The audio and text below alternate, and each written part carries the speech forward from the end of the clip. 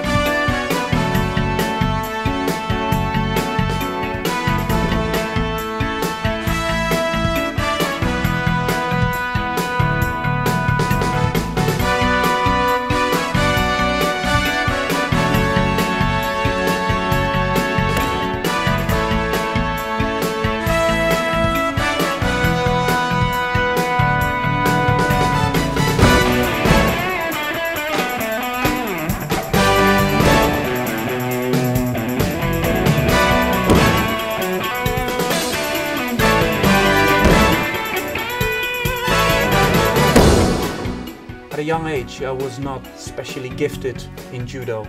I was just one of the many children doing judo and going to the local tournaments and sometimes winning a medal. But until the age of between 12 and 15, there were so many other children winning more medals and which I would lose to. But I liked the sport and I had progression, but I was not a very special talent in those years.